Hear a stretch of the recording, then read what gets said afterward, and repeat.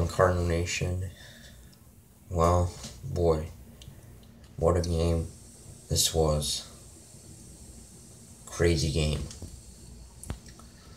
We win 12-11 over the Cincinnati Reds in Game 2 of the 4-game series.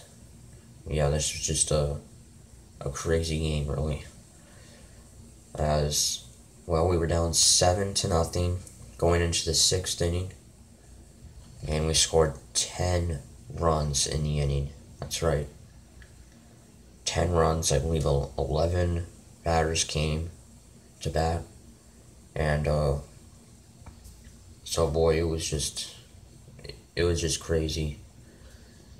Really didn't see that coming at all. We haven't came from this big of a deficit in a long time. Which, ironically, the last time, I think we came back from 7-0 and then scored 10 runs. Ironically, it was against the Reds. I believe it was 2002. So, yeah. So, the Reds would go up 1-0. RBI single by Jose Peraza. And then Yasiel Puig in RBI. Put them up 3-0. And then Joey Votto sac fly, put them up 4-0.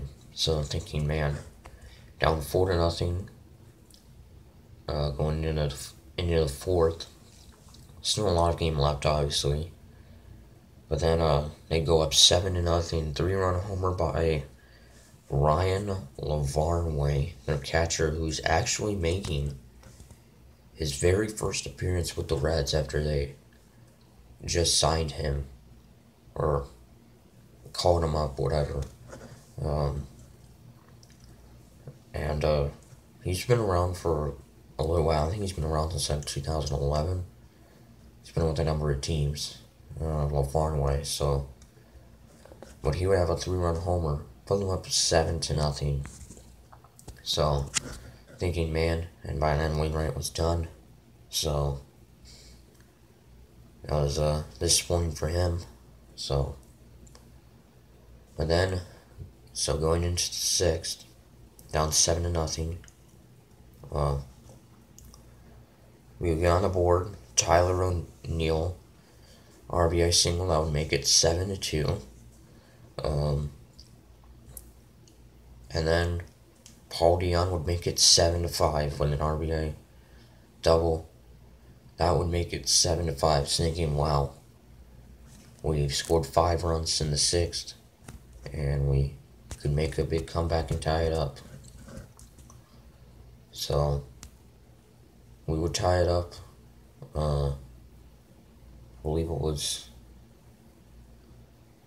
Andrew Kisner would tie it up on an RBI double that he just missed a home run. It was in play though. So that would tie it at 7, thinking, wow, my goodness. Huge comeback. Did not see that coming at all. So, and then Jose Martinez would put us up 10-7, 3-run homer. So, wow. That was just awesome. 10 runs in the 6th inning. Put us up 10-7. So, Adam Wainwright, like I said, 3 1/3, leave in the 4th inning.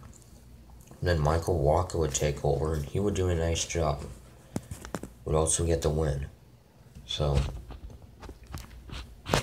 Paul DeJong would put us up 12-7 with a 2-run homer, his 15th of the year.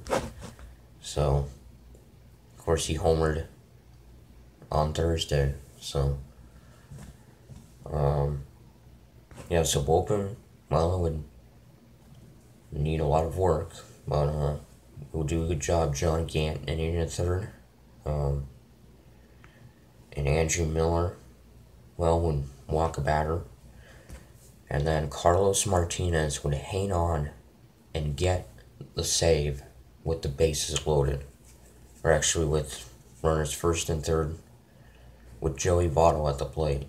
So, Also, Ryan LaVar would have a huge night